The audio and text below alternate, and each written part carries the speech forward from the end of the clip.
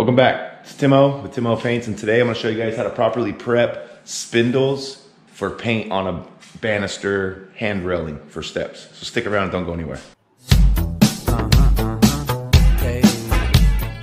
All right, so this house here, what we got is we're not painting the actual banister part, which is this top part here. So all of the wood areas, we're going to go ahead and leave wood, but we are repainting the white. So yesterday we came in and we sanded down everything and got it nice and cleaned up, dusted, wiped down with the wet, damp, well not a wet rag, but like a damp rag. And then we took our putty knives, we wrapped the putty knife up around a rag, and then that gets inside of the little crevices that's hard to reach with just a rag. So now we got Eddie is taping up all the walls so we can get that molding done. So he's gonna be focused on that. Right now what I'm doing is wrapping off the banister, and this is how I like to do it.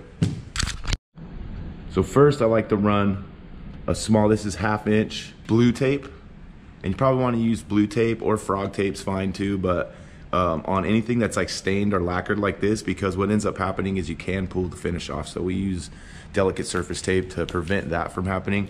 So that's a little pro tip for you. Second little pro tip is use one piece. When you got to do this, you have to go all the way around, and it can be real tedious and time consuming. But first what I like to do is do strips like this.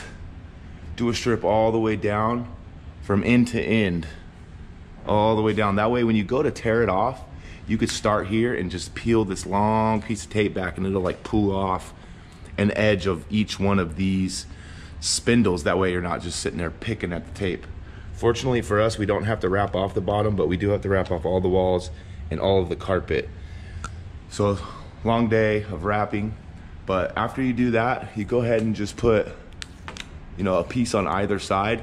And what that'll do is it'll cover up the majority of it. Now make sure that you don't have the tape touching the spindle, because that could leave issues and you could cause bridging when you're spraying it, and then if you peel this off, it could potentially peel the paint off of the spindle. We don't want that. So make sure, you know, you're just like a little, you know, chin hair away from the actual piece that's getting painted.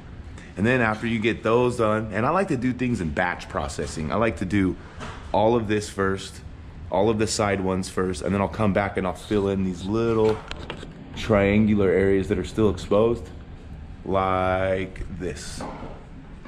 So it should look like that when you're done, and like this. Then after we get it looking like this, what we're gonna do is we're gonna come back through and we'll fill up those spots that are still exposed. But what we'll do is we'll use a wider tape. So we'll probably use the 1.5 inch blue tape to cover up that. And then from there, we'll wrap it with paper. But it's really important that you get it all sanded down, and you don't wanna sand down to where it hits the wood. Unfortunately, some of the corners you will end up burning off and you'll get some wood exposed, but that's not a big deal. Thanks for watching. Don't forget to like, comment, and subscribe, and I'll see you in the next video.